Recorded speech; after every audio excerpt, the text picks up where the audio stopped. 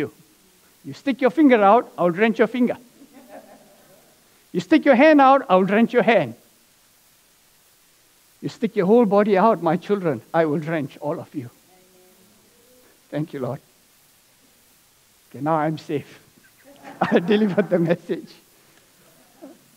Just as I was coming out, I was given this Missions Fund Raising Brunch, Saturday, 12 September, 9 a.m. to 11.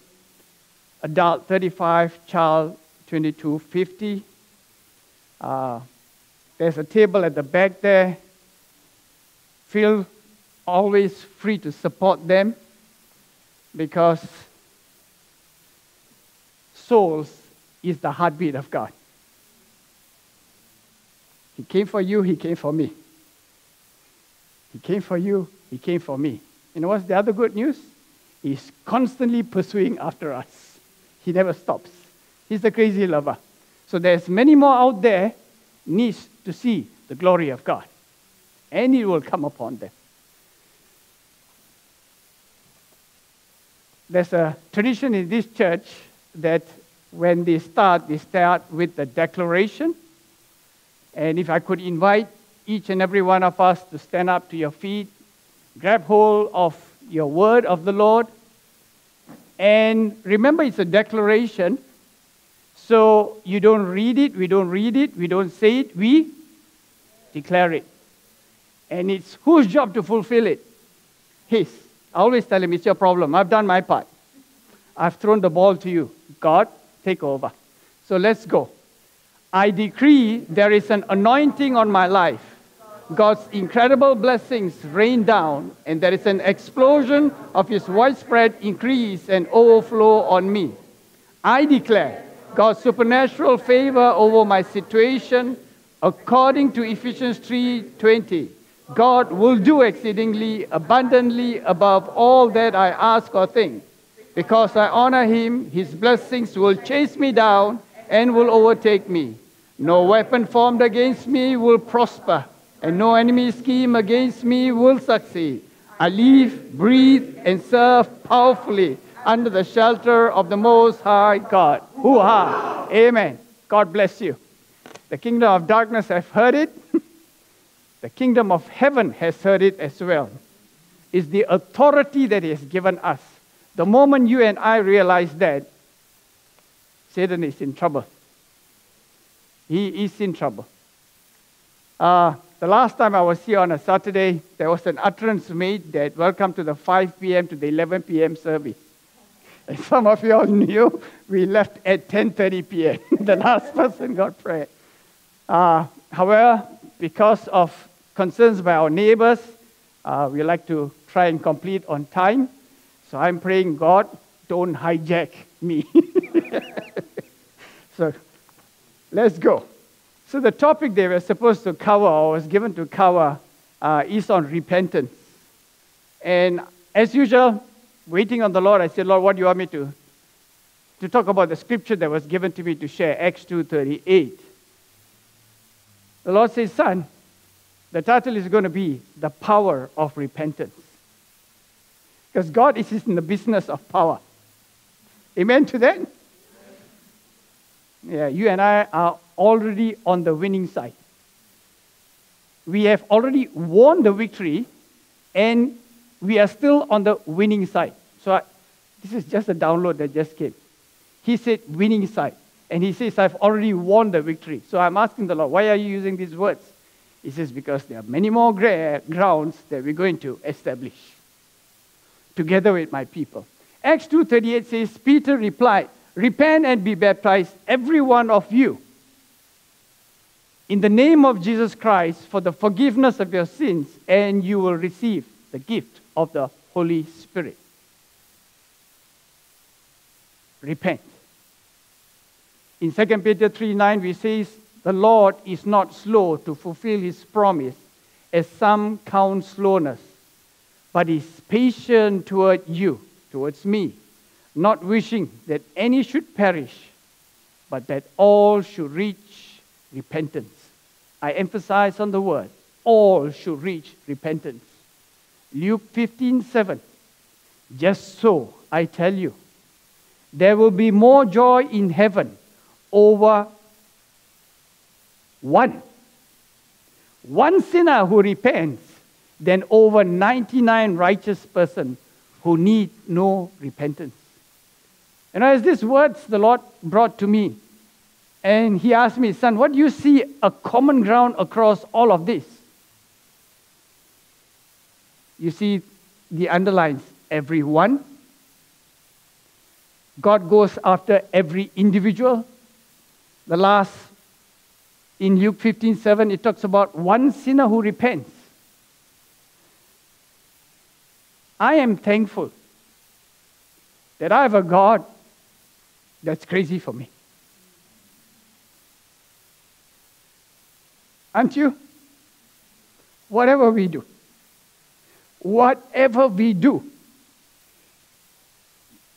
with all reverence, I say this, like a pet dog. He's always behind. Whatever you do, he's running around you. You come back from home, you drive in to your driveway, already at the door. God is there. Even if we shoo Him, He doesn't shoo us.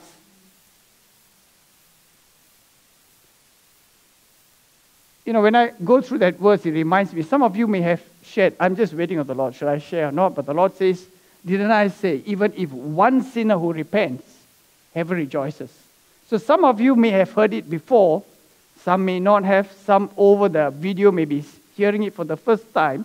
But the Lord is asking me to share about this, and I'll share with you in obedience to the Lord. A couple of years ago, in my quiet time, I was praying. And while praying, the Lord shows me a vision of someone standing on top of a tall building. And in the vision, the Lord, I didn't count the floors. The Lord showed me 20 stories. Didn't strike me at all. And I said, Lord, what's this guy going to do? What's he doing up on top of the building? The Lord says, son, he's going to take his own life. I said, Lord, he's committing a sin, and he's going to go to hell. And the Lord tells me, son, in such a lovely, beautiful voice, He tells me, son, be patient, do not judge. Next vision, this man leaps off that 20-story building. And I say, Lord, he's going to hell. He has committed a sin. And the Lord tells me the same thing again, son, be patient, do not judge. Next vision, to his left, as he stumbles into the floor, appears Satan himself. And I say, Lord, Satan has appeared for his soul. He is going to hell with Satan. And the Lord said to me again, son, be patient, do not judge. Next vision, as the two of them are tumulting to the ground, God appears on the right. I said, Lord, what's happening here? The Lord says, son, you have judged him to hell. I am still pursuing after his soul. That's the Lord you and I serve. I say, Lord, forgive me. Just as he was about to hit the ground, he cried out, God, have mercy on me. And the right hand of God, you and I know the significance of the right hand of God. The right hand of God comes out and boom, takes him. And only Satan is left hovering over the ground. I say, Lord, thank you for showing me. It is not what I interpret of who goes to heaven or hell. You go after everyone. Even the dying moment. You know, the Lord told me that the other day. I was praying for someone. He said, son, if a parent or someone prays for someone's soul, I will turn up and shove my face in their face at the moment of death. I said, well done, God. Keep on shoving your face. Go and Google about Ian McCormack. We don't have time to cover it. Google Ian McCormack, a New Zealander, a banker who got stung by a couple of box jellyfish. Dying moment, in the ambulance, certified dead. God appears. He's an atheist. He doesn't believe in God. God appears, shoves his face in his face. Why? Because his mom has been praying for him all the while. God honors prayers. He goes after the soul. So my friends, you and I have the easy job. Pray for people. Go after their soul. He will go after them. Then what happens? I just shared with you this vision. Then the Lord tells me, son, do not share this vision of this guy jumping off the building with anyone. I say, why, Lord? He says, because I don't condone the act of suicide. It is a sin. I am just telling you that all sins are forgivable. I go after souls. So I said, okay, Lord. 6 months later, he brings me to a country. And while someone came for prayer, while praying with this couple, a husband and wife, the Lord tells me, share this vision to them. I said, Lord, you told me not to share this with anyone. For 6 months, I've been quiet. Even though there have been people who had gone through suicide, who have come to me, I wanted to share. And the Lord says, no. I said, you told me to be quiet. Now you are telling me to share in a foreign country with this couple? The Lord says, yes. As I shared, both of them started to cry. And the wife looks at me and says, my dear brother PJ, can my husband tell you something? I said, sure. He's an elder in a church. I thought he's going to biblically correct me. The guy has left. He's going to hell. Why do you say he's safe? But this is what the guy told me. My dear brother, 6 months ago, the Lord showed me the vision 6 months ago. And this is what he's telling me. Brother PJ, 6 months ago, I was playing golf. And I had a couple of missed calls. And as you know, golf, you can't answer phone calls. So after the game, I went to the clubhouse, took my phone, and there was 2 missed calls from my eldest brother. And an SMS from him. And the SMS went like this. My dear brother, I am jumping off a 20-story building. I tried calling you, but you did not reply. Please watch over my wife and my children. I pray that God will forgive me. He says, my brother is a Christian just like me. He did a foolish act, but I'm sure he would have called upon the Lord. For the last 6 months, I've been asking everyone, including pastors, where is my brother's soul? And God shows you a vision of someone jumping off a building exactly 6 months ago, and you tell me 20-story, and he jumped off a 20-story building. The man starts to cry. I start to cry again. I say, God, who am I? Who am I? You showed me your love and how far you go to save a soul. Now you bring me to another country to heal a broken heart and to tell him, it is well with my soul. That's the Lord you and I serve. Friends, never underestimate our God. Don't let the liars say anything less of our God. You know what's the most beautiful thing? That's a couple of years ago. 2 weeks ago, in that same church, a family that grew up in that church, their son, who is a banker, jumped off another tall building in the period of COVID when there was lockdown. And this guy, who God touched his soul and restored his soul about his brother's act, went to the funeral, sat down with him, and told him this. I want to tell you something that Brother PJ shared with me a couple of years ago. You know what the guy told him? A couple of years ago, I was eating at a restaurant when Brother PJ and his wife was walking across the street. And I called them, come over, and they crossed the street and sat down at the table with me, and they shared the same vision.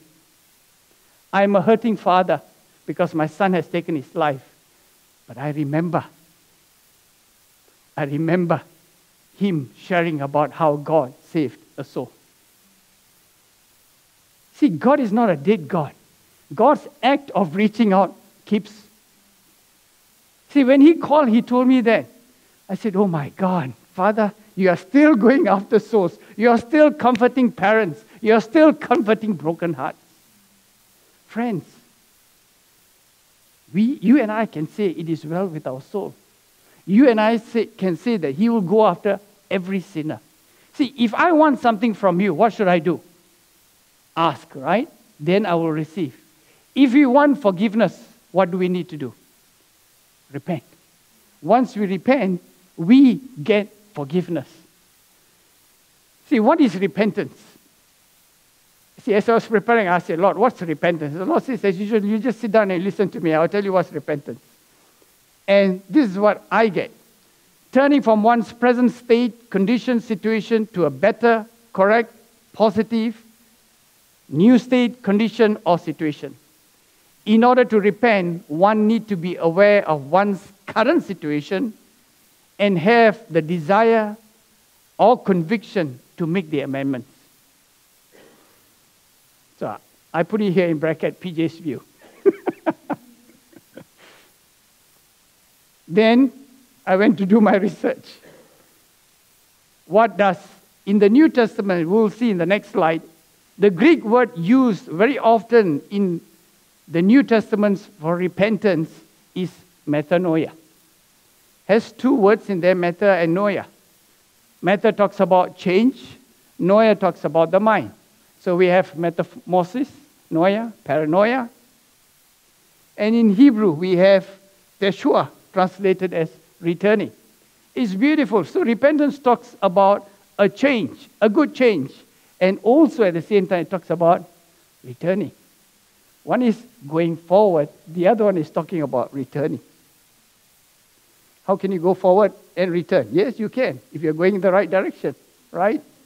Praise the Lord. Another download just hit, right? Keeps coming. As long as we open, he keeps talking.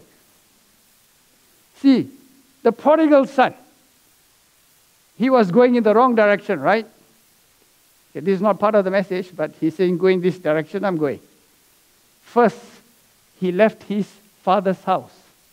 He went into the town. From the town, he moved to the city. From the city, in the end, we see he was in a distant land. Satan takes us one step away at a time. If someone has to come up to you, hey, follow me, I'm going to kill you, would you follow him? No. Unwise, right? I say, sir, be my friend. Slowly. But if the direction is wrong, it leads us to death. But the moment he realized, the prodigal son realized that he has lost everything, he was thinking, can I go back? He made the choice to turn around. I tell you, the moment you make the choice to turn around, heaven rejoices. God rejoices. My child is turning. My child has stopped. My child has stopped. He's turning, he's turning, he's turning, she's turning. And the scripture says, from a distance, the father saw the son. In order for the father to see from a distance, he is watching every day for the return of the son. And the scripture says the son was dragging his feet. Will my father accept me back? But what does the scripture say? What did the father do? He ran. While the son was hesitating and walking back slowly, the father ran from the house. And when you study culture, those days, those of high status, like the father, would have his robe on. And for them, to expose your leg is shameful. Touching a leg is shameful. So that's where you see Jesus washing the legs, right? God Almighty, Son of a God, our Savior, touched the feet and washed the feet. It is not acceptable in this culture. It's only meant for certain people. You don't even show your leg. Just imagine, just visualize this, a father with his robe. How is he going to dash? With the robe on, he'll be tripping and falling every few steps. You know what he had to do? Lift his robe up, expose his leg, and run to his son. And all his servants are watching. That's what our Father will do. He exposed himself for you and me. And he will do it again. He will do it again. And he will do it every day, every moment. I tell you, my friends, the day I realized that truth, I was set free. You know, I come to God's presence and say, Lord, you're an all-knowing, all-seeing God. Today, you know, I will tell you I love you. Tomorrow, I'll tell you, God, maybe I'm not really interested. But you're still loving me. And I tell Satan that, what's your problem? What's your problem? He knows I'm imperfect. He loves me. He doesn't have any problem with me. So what's your problem? So repentance, change. Returning that comes from our mind, our conscious effort that often starts from the repentance of the heart.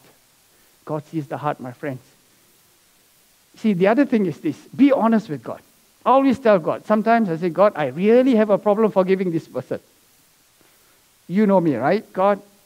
I'm not going to hide from you. Can anyone see? I'm standing up on the stage here, right? Whatever anyone does at the back, I can see. Right? Then what more about God Almighty, who's all-seeing, all-knowing?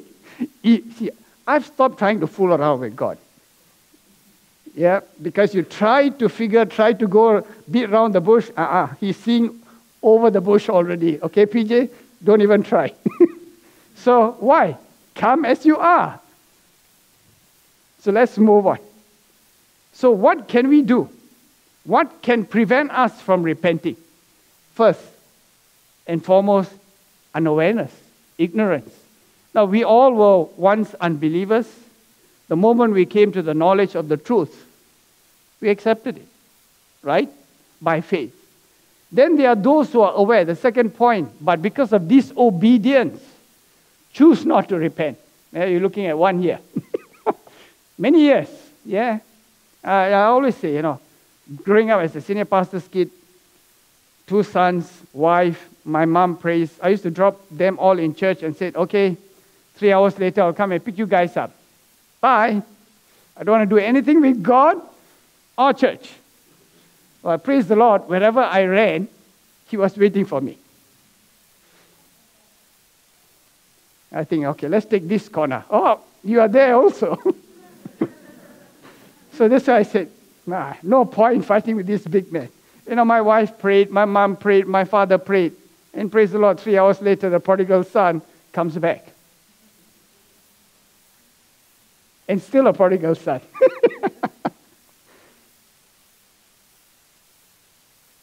Third point is important. Holy Spirit. We should allow the Spirit of the Lord that dwells in us to operate, to guide us, to lead us. See, doubts and lies from Satan is something that we need to ignore. Something that we need to give him a hard time. And I'd really like to share this with you. See, the Lord told me, son, you have shared this before, but can you just put it down in a slide form so that they can actually take a picture of it? I said, okay, Lord. So here you go. You can see it. Let's go on to the next slide, my dear brother. What happens when we repent? Repentance leads to forgiveness. And forgiveness leads to freedom in God. Forgiveness restores us with God and men. Very important here. Forgiveness, this is not the slide, but we'll come to the slide. Forgiveness restores us first with whom? With God, and then your brother and sister that they have hurt. Whatever you do, you are not doing it against your brother and sister first. It's first with God. The moment I came to realize, I said, oh my God, I'm in trouble. Yeah, whatever crafty thing or naughty thing I'm thinking up here, first and foremost, He already knows. Okay, PJ, I know what you're up to. See, here we see in Exodus, Pharaoh tells Moses, I've sinned against your God and your people. Pharaoh, who has all the other gods, have to say this. And this part, I'm going to say something. It's not, again, part of the message, but the Lord is saying, share with my people. I'm going to share with you. Go and look at Exodus. Every time Moses went to Pharaoh, and Moses is a stutterer, right? I can't even do the stuttering here. And the stutterer is telling Moses and telling Pharaoh this. And the Lord is, through Moses speaking, let my people go so that they can worship me.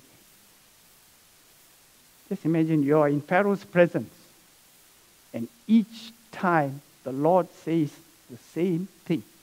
Let my people go so that they can worship me. He's a God that is seeking your and my communion with Him. He could have said, let them go so I could give them the promised land, so that they can be my people. No, He says, so that they can worship me. Worship is precious to God. Satan gets angry when you and I stand there and say, here I am, Lord. Here I am to worship you. He, Satan, the archangel, was an archangel of worship. He fell because of pride. And he hates it when you and I go and worship the Lord.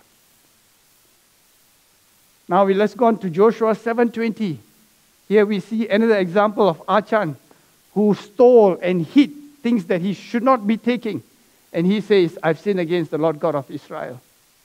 In Samuel, David, we all know David, King David, says to Nathan, I have sinned against the Lord. David, when he said that he had slept with Bathsheba, actually he forcefully slept with Bathsheba. You can even say it could be tantamount to rape. Murdered the husband. Lied. Did everything wrong. The beautiful thing about David is every time he does something wrong, what does he do, my friends? Repent. Always repent, and God is forgiving. And God sees the heart. It has to be genuine repent.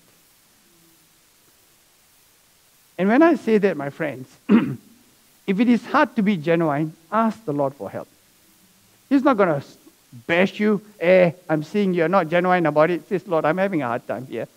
Help me. Now, get that understanding. There is no need to put up a front with God. Be genuine. Say, I'm really having problem forgiving this guy. Help me here, Lord. And He will help you. I've experienced that many times. His grace comes upon. His mercy comes upon me. And then I see a change in heart. Some of you may have heard it. I hate drivers. I've been riding motorbike from the age of 17. So as a bikie, you're always looking out because win or lose, you lose. Right or wrong, right? Yeah, there's another bikie there. My brother there is in the jacket. So you're always looking out, And when you have a driver that doesn't put signal and just cuts across, your hands leave the handlebar. And it will go into the air. And the Lord says, forgive him. I said, Lord, that guy nearly killed me. You want me to forgive him? I'm having a hard time, Lord. And then the Lord tells me, can you worship me? I say, Lord, no worries. I can always worship you. And the moment I go into worship mode with God, what happens? The Spirit of the Lord that dwells in me just flows out. God is so beautiful planner. The next minute, then He will come around and says, now can you forgive him? I said, yeah, Lord, I can. What happened? I just let the Lord that resides in me take over the situation. So let that be a help to you as well. Let's move on. What happens when we repent? Let's continue. The Bible declares God will forgive all our sins. Why sometimes some people don't feel forgiven? Because fail to claim and receive our forgiveness. See, whenever we ask God for forgiveness, forgiveness is extended to us. We need to receive it. There is an offer and acceptance. God extends forgiveness, we receive it, and what do you say? If I give you something, what would you say? Thank you, Brother PJ. Or when you give me something, I'll say thank you. Says thank you.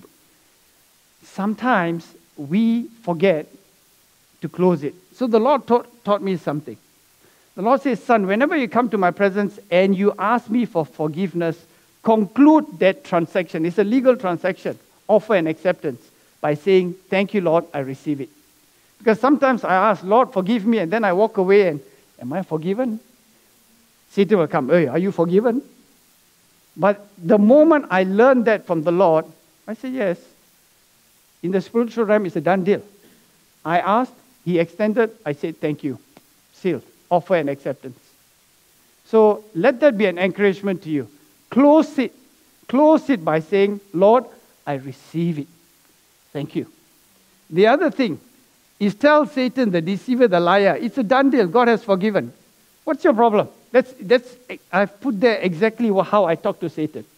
It's a done deal. God has forgiven me, and it's unconditional. What's your problem? And I say, Satan, get thee behind me. Give him the boot.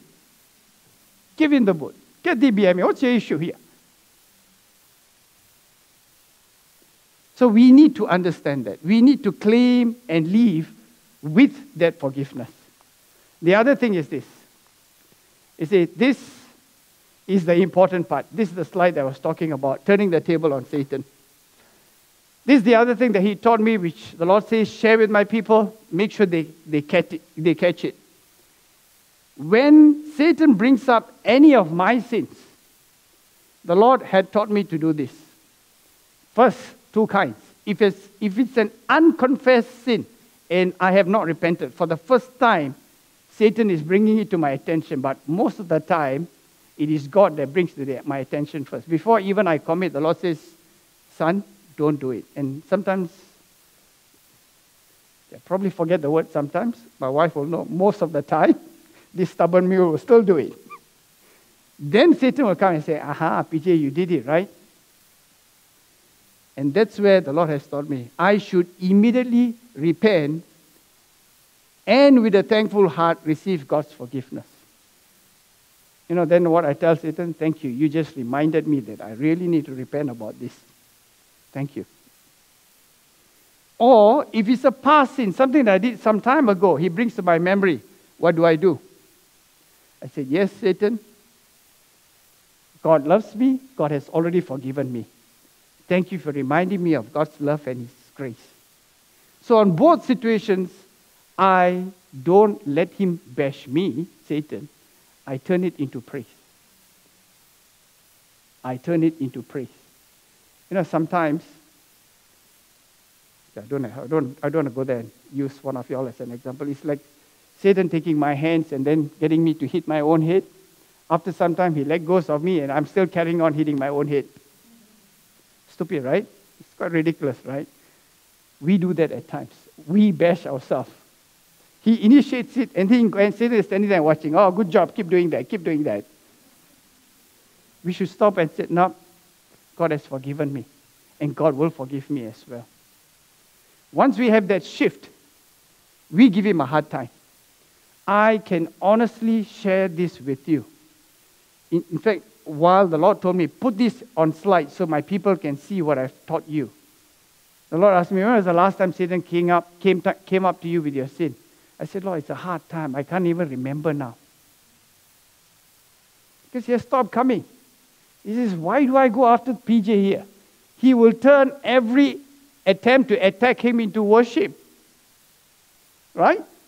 So that's another knowledge from the Lord. So we must always turn the table on Satan. Always repent and turn to God, because God is always waiting for us.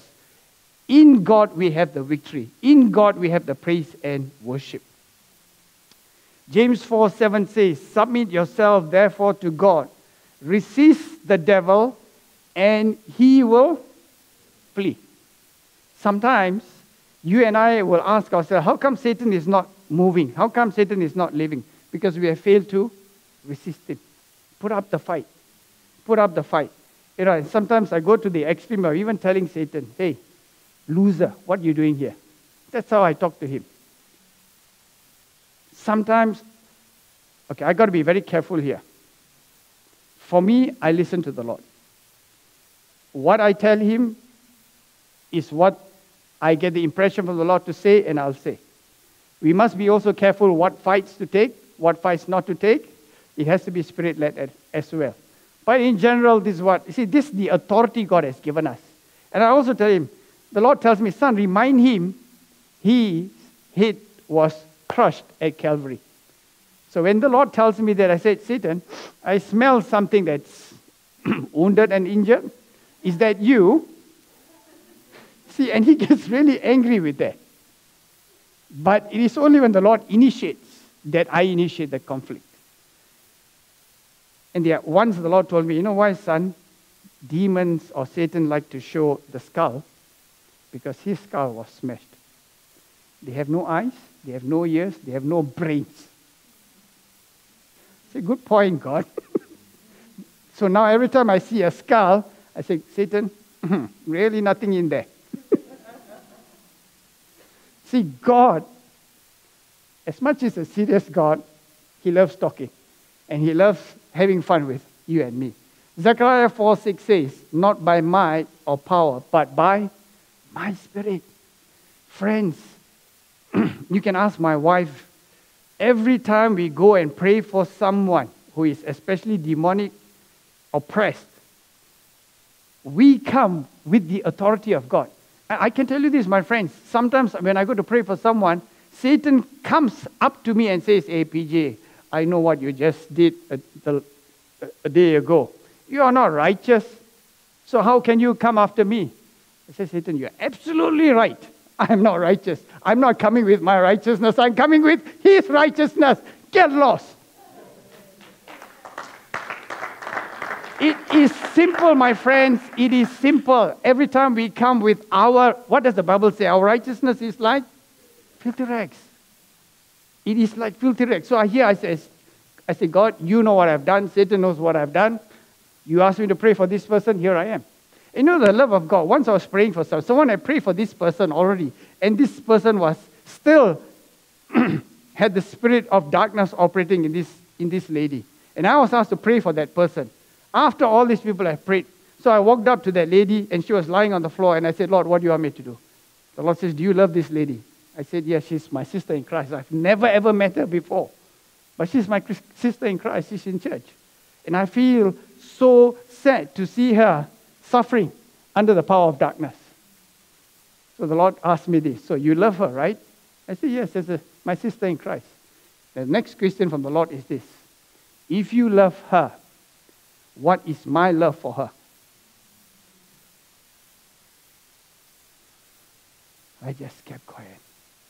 If this filthy rag loves that dear sister as a sister in Christ, how much God Almighty?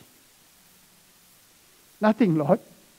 My love in comparison to your love, nothing at all. I said, what do you want me to do?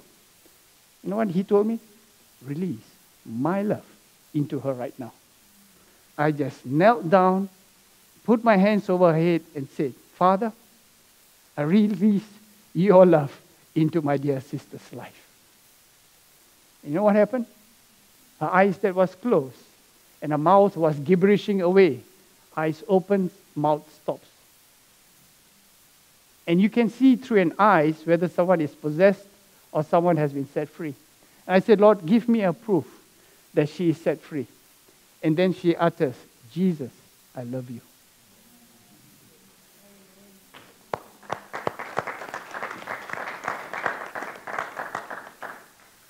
Can a demonic spirit say, Jesus, I love you? What did the Lord just taught me before? My love is greater than your love. And she says, Jesus, I love you. See, friends, all I'm asking of you is this. More of this, slightly less of this. This is important. Knowledge of God, reading the Word is important. But we need the Spirit of the Lord to operate in us. We need the love of God to operate in us. Like someone was asking me, the last Saturday you prayed for the last person until 10:30. I did say the prayer team will be here. But it was a one-man prayer team. It was only me. Every time I opened the eyes, someone else is standing there. He says, for hours you kept praying for people. What kept you going? I said, the love of God. He has done so much for this sinner. Why can't I reach out? And that person is standing there. They are waiting to be touched by God. So it's only the love of God that gives us all hope. And friends, you have heard testimonies where the Lord has asked me to share how far God goes to pursue a soul. So you and I can say it is well with our soul. We need to ask God and receive forgiveness. John 1:9 says, if we confess our sins, He is faithful and just and will forgive us our sins and purify us from all unrighteousness. So we need to initiate. We need to confess. The Spirit of the Lord will come. We need to confess, and God is more than glad. More than glad. The other aspect that the Lord has taught me is this. We need to ask God for help. When we see Matthew 6:9-13, all of you will be familiar. That's the Lord's Prayer. See, here the disciples asked the Lord, Lord, how should we pray?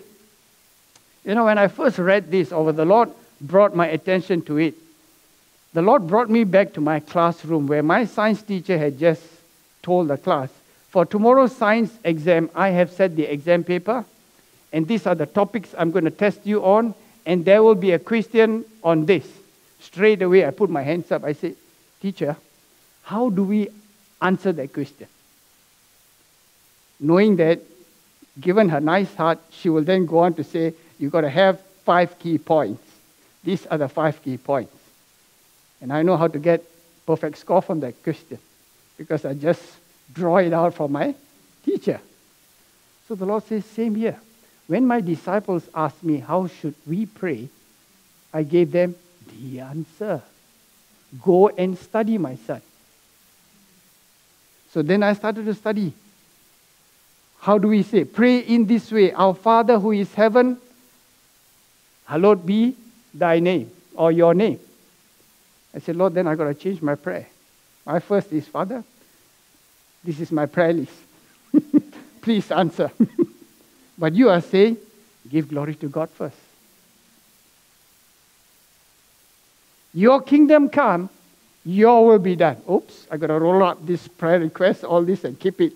Because what? Not my will, your will be done. It brings about a change in us. See, sometimes we say, how come prayer is not answered? Alignment. If you pray in accordance with His will for you, or my family, my sons, you have been posted. I've been in the forces for 30 years, posted all over the place, seen all of the stuff. The other day I was just, when you had the Lebanon explosion, my family and I have seen 3 explosions. Not have seen. From 100 meters to 300 meters, that's where we were as a family, to all 3 explosions, terrorist bombing. But even though I shall walk through the valley of shadow of death, I will fear no evil. My bosses called me. He says, mate, you all right? You save your family, save your children safe? I said, yes, sir. Because I know the prophecies and the words that He has declared over my life has to be fulfilled. You see, God watches over us. Verse 11 says, give us this day our daily bread. It says once a month bread? No, daily bread. You and I, how many of us like fresh baked bread? You all right? He says, I'll give you daily fresh baked bread. Don't be happy with 1 week old bread. Come to me, I'll give you daily. And you see, let us not be like the Israelites. They had manna every day. Was that a miracle, my friends? Yes. Every day you see miracle. Yet, let us not grumble against God. When I see and I read all of this, I don't judge. I straight away say, Lord, let me check within myself. Am I like that? Is my behavior like that? Am I grumbling? Am I forgetting your daily grace and your mercies? Every breath that I take, I thank the Lord. The other day that God was speaking to me and He was saying, son, these people in science, they need everything explained. If they don't understand it, they don't believe it. It's not true. Then you tell them, hold their breath until they understand all about science of breathing and the air. I said, Lord, they will turn blue. Yeah, let them turn blue. Right. Because the scripture says God breathed into man. So we are breathing His breath, whether you realize it or not, whether the scientists approve of it or not, it is there. So technology today can make us understand so many things, but maybe 1,000 years ago, no, they couldn't understand. Did they stop breathing? No, they kept breathing. Whether it was oxygen or nitrogen. Same thing like phone. I told the Lord, how do I explain to people, when people ask me, PJ, how do you hear God? How do you talk to God? I asked the Lord this, how do I explain to people? The Lord says, take your phone out and tell them. See, 1,000 years ago, you tell someone there's going to be this device where you talk, someone else is going to hear, they're going to see pictures, you Google, they're going to get all the information, they say you're crazy. They probably take that and knock your head. But today, you and I, we all use the phone. Just because we don't understand, God is beyond all of this, we cannot confine God. Same like the Lord told me, ask some of these people. I have some atheist friend who doesn't believe in God. So I said, Lord, how do I tell them? It's a step of faith. The Lord says, go and ask them, do they fly? Do they take aeroplane? I say, yes. Okay, I ask them, do you fly? They say, yes. The next question to them, do you know how an aeroplane flies? The principles of physics, the principles of flight. They will look at me, what are you talking about? So you don't know all these things, and yet you take a flight. So the Christian walk is like that, step of faith. We take the step of faith and we'll see. The point that I would like to bring you to is verse 13. What does verse 13 say here? Can we read it together? And do not lead us into temptation, but deliver us from evil. Friends, the moment I saw that, it made a big difference for me. I went up to the Lord. I said, Lord, there is an opportunity I've seen right in front of me. I'm tempted. And I remember the Lord's Prayer. I'm going to say it to you, Lord. I'm going to say it to you. And friends, all the time, the Spirit of the Lord that's in me arises and gives me the strength to walk away. Then I realized because I failed to ask God for help. So let's be encouraged. Always turn to God, ask for God's help. In conclusion, I have put up I call this 5 fingers checklist, because you're required to use your hands. If you could join me here with your hands, right or left hands. First, the thumb. Acknowledge my or the sin. So, is that thumbs up? It is, right? That's the first stage. This is funny. When the Lord told me, list down what are the 5 things you will do. I list down the 5 things. Then the Lord says, 5, right? You count. How many is there? I say 1, 2, 3, 4, 5. He says, so it's one hand, right? I say, yeah. He says, so it's your 5-finger checklist. And this, I was telling Brother Aiden, we live at Sterling. We had a power outage from 10 o'clock to 2 o'clock. And I was supposed to prepare all of this. I said, Lord, the enemy is really doing everything. So I Googled on my phone, when is the power outage? They said 3 o'clock it will end. And this 2 o'clock the power comes on, and I quickly started. I said, Lord, you've got to put all these things together. This is the last slide he told me. 5 fingers. Acknowledge my sin. Second, confess. I said, Lord, here it is. I have sinned against you. What is the third point? Ask and receive forgiveness. Fourth, turn away from sin. Wave to sin. Bye. 5, restore the wrong. Put my hands out if I've hurt my brother or my sister. And say, I've sinned against God and you. So let that be a guide for each one of us as we journey. Whatever happens, Lord, lead us, God, guide us. And you will see here, for the first point, it says, acknowledge my sin. That's what I actually typed. Then the Spirit of the Lord spoke to me, son, I want you to do something else. I want you to remind my people something else. I said, what is it? It is not only your sin, the sin. I said, what do you mean, the sin? He says, tell my people they can stand in the gap for the sins of the nation, and the sins of their family, and the sins of their loved one. Don't let anyone or you, you're talking to me, rob them of that authority. I said, well done, sir. I will do it. The sin. So remember, you can ask for forgiveness for your own sin and stand in the gap for the nation. Stand in the gap for your loved ones. Isn't that powerful? Because God has given you and me the authority. The scripture says, believe in the Lord, you and the household will be saved. You ask my wife, when I first married her, she and her sister were the only Christians in a Hindu family. 20 years later, every single one, including her grandfather at the age of 80-odd, accepted the Lord. Why? Every day we said, Lord, it's your promise. Believe in the Lord, you and your household will be saved. Your promise, done deal. I'm going to say, praise the Lord. We have no time to share how her grandfather, the last Hindu man, the head of the household, everyone was afraid to share it to him. But the Lord told me one day, go sit beside the man. And he was telling me, I'm ready to accept your Lord. What took you all so long? Every day you all up. Every month we used to pray in her uncle's home for his salvation. See, that's the Lord you and I serve. If I can care for someone, how much more about Him, right? So let that be an encouragement, my friends. Thank you for listening. And if I could invite you to stand on your feet as we conclude. Remember the love of God. Remember the grace of God. Remember the mercy of God.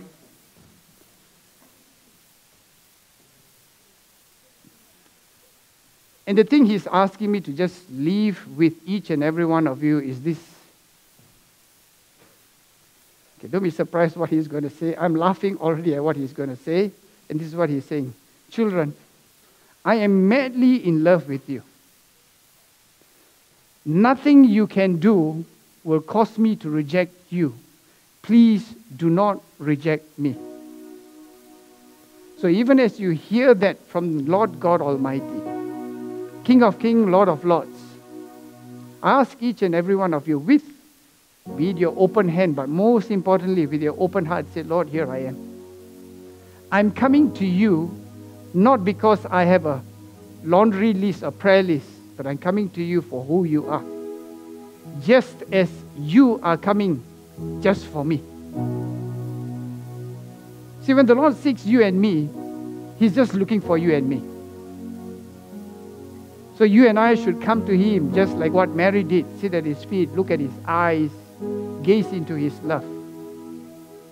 Let us not be Martha, busy with so many other things. The other thing the Lord is asking me to share and remind most of us is this. You know, everyone wants an experience with God. Everybody wants revival. The Lord is saying, you want to hear the good news? The good news is I am waiting to pour that on you. Don't look to your left or to your right. Don't look at your brother to be revived, your sister to be revived, your church to be revived. Seek to experience revival yourself, my children. Because revival is a personal experience. I'm a personal God. Look at your fingers, my children. Look at your iris, my children. There is no replicate. You are unique. If I created you unique, you are unique indeed.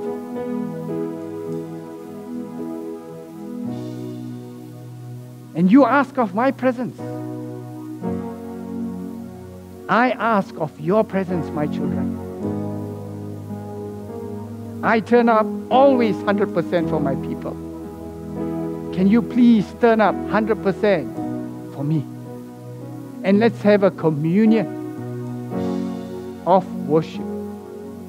Heavenly Father, thank you, Lord, for your words. Thank you for your wisdom. And above all, thank you for your love and sacrifice for us. And even as we meditate on all the things that you have revealed to us, we know your words will fall on good grounds, because this is all good grounds. This is all hearts hungry for you. This is hearts that is exposed and say, Lord, you see everything, you know everything. And here we are. So Father, in obedience, I release your blessings. I release each and every promise that you have established in this word upon each and every soul that is listening to this word.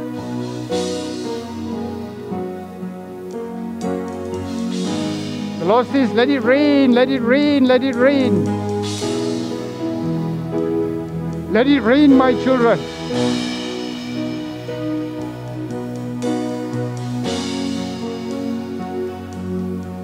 Father, even as we continue in your presence will never leave us.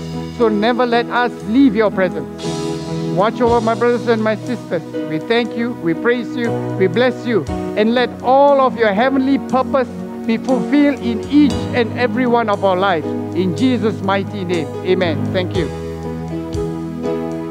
Anyone needs prayer, please come forward. Thank you. God bless you.